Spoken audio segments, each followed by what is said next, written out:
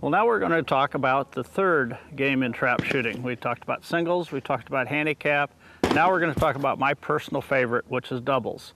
And if two targets come out of the house at the same time, which makes it a little bit trickier, but a lot of fun. It's a very fast-paced game.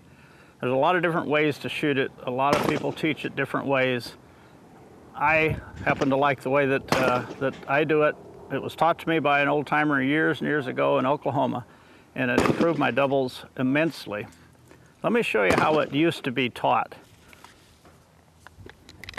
Years ago, let's see a pair of targets here. You got a target from this position, you got a target that's almost straight away, angling to the right somewhat, and then you have another target off to the left.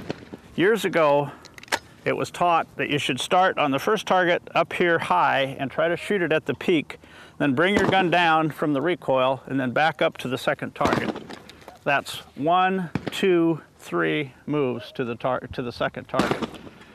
It takes too long and it's very difficult because again, you're shooting that target somewhat in infinity and you just try to capture the target instead of follow along its path.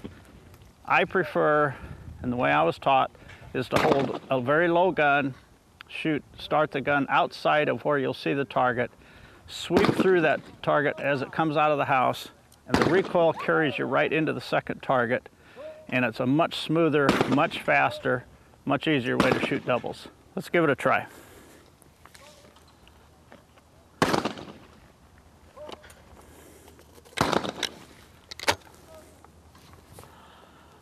Oh! That's all there is to it. Hopefully you can capture that one move across. I move the gun up into the first target, straight across. The recoil of the gun carries me up to the dead level of the second target, puts me right on line with it.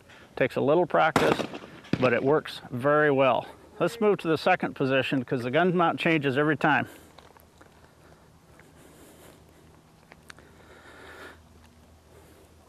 On number 2, now remember I'm left-handed, so a right-hander would reverse this procedure. On number 2, the target is going to appear a bit further to the right than it did before. So I'm going to favor almost to the far right of the trap, not quite, pretty much between the center and the right-hand front corner of the trap house. That recoil is going to carry me up to the second target. You always want to shoot the target that's closest to a straightaway first.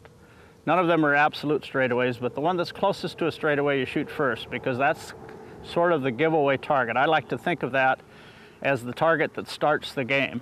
You shoot that one, it's kind of like dropping a quarter in a machine and you get to shoot the second one. The first one, you have to get it, you can take it fast. And as an old timer once told me, shooting doubles, you gotta be a little more reckless. In other words, you really gotta push, you gotta hurry. It's 2 targets instead of 1.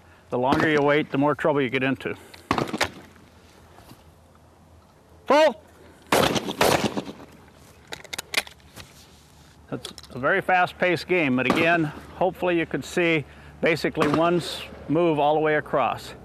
Shoot the first target quick when the gun is low. The recoil lifts the gun up right on line with the second target.